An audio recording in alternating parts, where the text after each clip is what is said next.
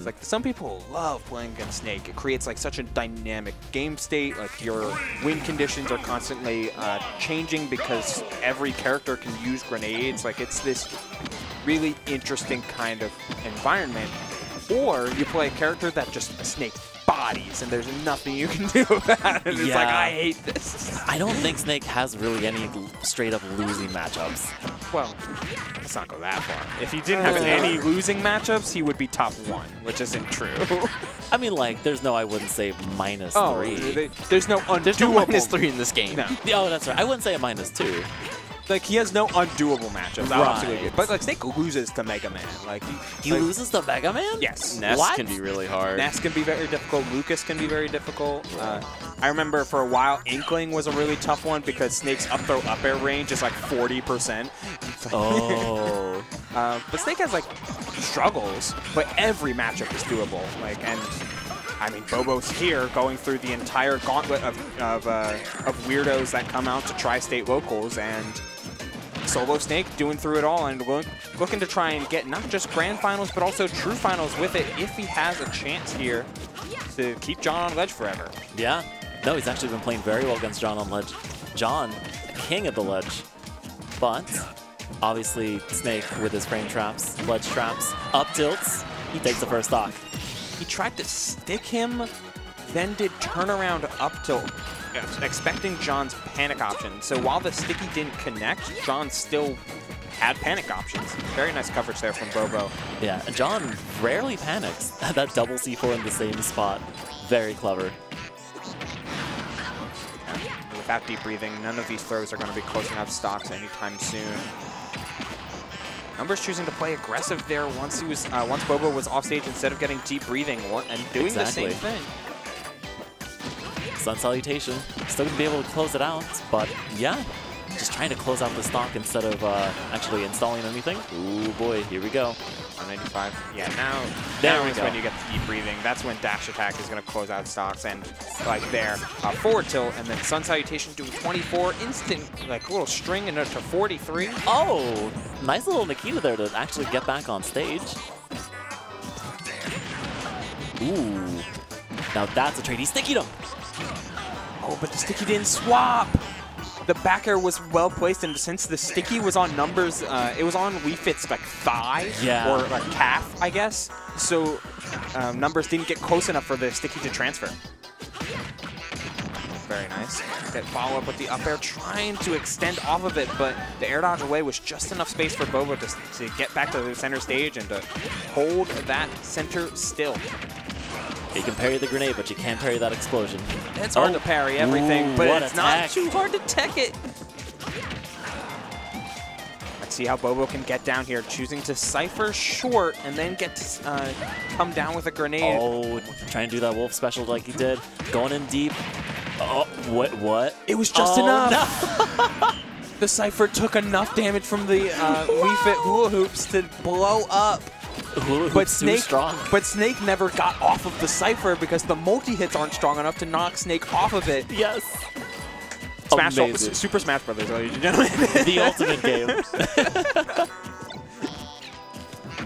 I mean, Numbers is going to milk the most out of this lead as long as he can. Careful with the Nikita, but it knocked off thanks to the header. Woo. All right. Oh. John just letting him rip, but no grab. Avoiding the grab twice in a row. Hitbox extension on that down air is so crazy, and the hitbox on down air itself my gosh, is no huge. tech. Ooh, yep, that up air will take it. Oh man, just getting one lead turned the entire thing on its head. Like even game up to extreme percents, and then John got a lead and was able to just honestly just play the dashback game, right? Like, oh, Bobo, you want to set up over there? That's fine. I'm gonna hang out on the other side of the stage. And at the end of the day, you've got to do something about it. Oh, absolutely. And cooking grenades and tossing is nice, but it's not enough. Exactly. Is Wii Fit screaming during her up air? No. I mean, she's only screaming. Oh, she's like, ha! Well, look, if you're training that hard, like your muscles must be on fire. It's like, oh my gosh. She's one of those gym rats. Yes. Yeah, ready to do some deadlifts. Yeah, Just drops the barbell. Oh, she would have set up that She's lung toxic. every time. oh, Weepin's toxic. We've definitely seen that. Uh-oh. I think John's get-ups have been very much oriented around like jump and Bobo not taking enough time to punish said jump. Like, or not having enough time to punish said jump. Like, Numbers has been getting off ledge early a lot, which has been really good against general Snake ledge trapping. You're not trying to wait for the cooked grenades and the mortar to come down. Okay. But the early mortar there as John gets off ledge again pretty early and gets caught by said mortar. It's been John has been very smart at actually forcing Bobo to recover high because he can actually catch him with those up airs and pressure him in a way that, you know, recovering low wouldn't be able to. And Snake does struggle to recover off stage. Getting out of disadvantage is it's a try and a half here for Snake, but able to make it back. Punches the grenade. I've been adoring Bobo's use of jab, just like Snake jab in general. Like a little bit of a slept-on move, I will say, but just his utility of it as like a little bit of stagger pressure, a little bit of coverage, like just kind of having a hitbox out that's not too committal, but also like not nothing either. Oh yeah. It can be tricky on ledge. Just a little. Yeah, just a little. People, and I think at like extreme percents, you can start like comboing jab one into things, but that's neither here nor there. Like we're actually forward tilt one can combo into things. That too. Yeah. 224, by the way. Like Bobo is surviving. Heavy boy. It's a brawl time. Snake has had a hard life. Just hanging around. Oh, the grenade. Uh-oh. Well, trying to call out that roll. The same thing, Bobo. It's okay. Same wavelength. Yeah, like roll-in is so common there, but that's why John's a good player. He's not buffering roll-in. He's just waiting, trying to react to the positions he's in and trying to like be cognizant. Up till we'll finally take that. But Bobo up one stop. That was a pretty automated back air there, John. You saw the roll, you went for the back air out of shield, and Bobo one step ahead with that up tilt to continue this lead and really extend it. Holy moly, grenade into neutral air for some huge damage, and it just keeps coming here, Swiss. John may be a little, well, he may not have noticed, but the C4 is actually below the platform instead of on the platform. Okay. Bobo in a terrifying position here. Not able to recover easily. Oh, back air back on stage. Yep, right there, right in his face. He thought he was safe being on the platform, but nope. And now it is on the platform. All right, John taking some hefty damage. It's cooking long enough. A good spot dodge there from Bobo, just backing up into John, giving him the shield that he wants, and then spot dodge into up tilt. Setting up for game number 3 of Grand Finals. I don't know where he would take him. Bobo is juking me so hard. Bro, he's schmoovin'. Like, he's trying to decide where to ban. Brother, where are you? Honestly, Bobo, ban Kalos. John talks about it all the time. He loves Kalos. Kalos is great. Honestly, ban Town and City, leave Kalos. Really? I hate Town and City. I love Town and City. For this matchup? Oh, no, not for this match. In general, I think Town and City is objectively worse than Kalos. I disagree. I don't know why you would compare the two, but they're both fire. Okay. Discussions for later. That's right. I'm thinking of like a trash fire. I'm thinking of Jersey rule sets where it's like either Town or Kalos, not both. 2 Jersey pills. Oh my gosh, John with the double down air. Me too, Devin. This is again. These are the type of plays that it feels like not every character can do. Like forcing Snake to go low and then punishing him for it is everything in every matchup with every character. That's what you want. You want to get an early edge guard on Snake and make him feel the weight of his trading game and of his overabundance of grenades and explosives that can just harm everybody all at once. So what you're saying is you have to be explosive off stage. Yeah. You've got to meet fire with fire, as the saying goes. Mortar fire with mortar fire. I don't know how to continue a sound analogy. We'll figure it out at a later time, as most conversations seem to go here.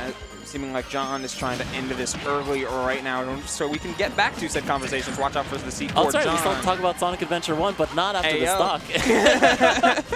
Oh my gosh, the soccer ball actually blocking this the Nikita. No tech there from John as well. But you're still in a really solid position. The Nair not landing. The back air not getting the sweet spot. Ooh, soccer ball almost taking that stock. Forcing to recover high.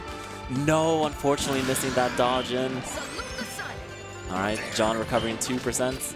Bobo adjusts his seat, trying to figure out the best way to get back into this game. Snake is has a lot of like cheeky plays that you can turn into stocks if you find the right position. Stuff like back throw forward air, stuff I'm thinking like stuff where it's like this doesn't work, but sometimes it does. That's right. You just have to be an elusive man of mystery. Sneak your way to victory. Oh my gosh! Stuff like that. Or just pull a rocket launch out of your ball. You know, there you it's go. like, hey, does John realize that he's tall enough in order to get hit by this forward smash on the platform? Because oh no! The no tech. After a stellar stock there, John just ended it early. Being like, tech check. That was the gas. That was the fire. That was like, we're rolling here. We're schmoving. We have got the way forward. The literal IRL finger wag. Like, no, no, no. I almost had you. I was like, I almost got you there. I love that we can actually hear them talking now. Dude, imagine. It wouldn't be that good. Go at a 45-degree angle. Yeah, but imagine like. Yeah, but imagine. But imagine, bro. But imagine, But bro. imagine. Imagine me winning. It's like, that wouldn't be that good, but it would have been hype.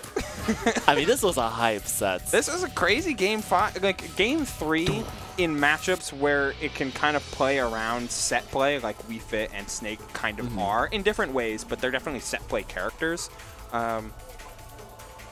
Final games can often be like where both players just cash out. It's like, here's all the information I gathered. Here's how to play around the setups you've been going for. I know how to change my setups. And we're burning every single read and idea that we have got available. And it, you know, aside from one missed tech, like they were definitely pulling out all the stops. So one thing I want to talk about there is that you know that Snake's forward smash is only active for 1 frame. Oh yeah. Really? Yeah. It's huge. It's huge, but it's 1 frame active. So we punished get up attack with a 1 frame move. Yeah, that's pretty good. The 1 frame of get up attack with the 1 frame active move.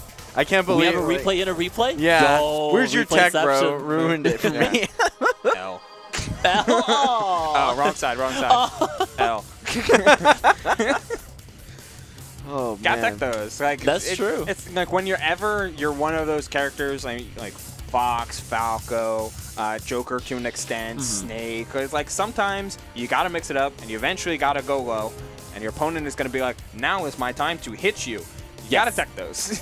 We're actually going on to grand finals here. Bobo and John numbers. Oh no, not Bobo and John numbers. What? What? Yeah, sorry, it said right there. We're going back to the past, Samurai Jack style, in order to see that set, but again. No, that is John Numbers once again winning a Xeno, reasserting his crown on the top of the Xenozero venue. And I mean, what's there more to say than just some good numbers gameplay, right? Absolutely. Could we see that actual bracket though? Oh yeah, sure. Oh, yeah, let's get the brackets. Yeah, let's see who actually won. Nice little peek. Look at all these games. John Numbers taking it over Bobo. Bobo in second. Nice little healthy mix of 2 1s and 2 0s. Definitely good games all around. Shout outs, of course, to like Beats and Joj, making their way into top 8 as well at 7th. Fawn versus Carflow, the set or the fallout of the night. Oh yeah. The ball. I mean, we didn't see much of the set, but the aftermath was great. Oh yeah, worth every second. And of course, if you want to see more of action like this, then you got to make sure to come down to Xeno Weeklies every single Wednesday, streamed right here at twitch.tv/House of3000. And the VODs are almost immediately available on the YouTube page as well, I would say, on the Twitter right underneath the announcement for when the set is live, but Twitter isn't available. So if you want to register and get all the updates, make sure you register at StarterG/Xeno here on 21 Ludlow Street. And cannot stress enough, the guys behind the show, House of 3000, free house, but while House is still locked in Elon Musk's little jail, you have got to subscribe on YouTube and on Twitch, and if you're in the Discord, to get all of the updates about what they're doing and how they're going about it. Oh, yes. And, of course, do not forget to register for Defend the North. On July 14th through the 16th, we got Smash Ultimate, as well as every single other fighting game under the sun, all PC. So if you're like, I don't like the PS4, I don't like the PS5, I don't like Xbox, you're in luck.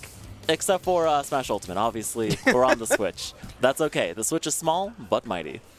Yeah, we got the Buzz confirmed, Tilde confirmed. Pretty sure, I think we've already locked in Ling Ling and Mr. E as well.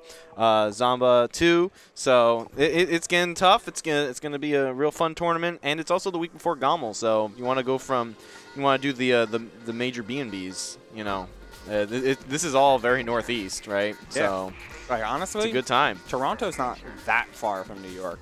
It's really not. Be sure to have your passport ready, though. True. Oh yeah.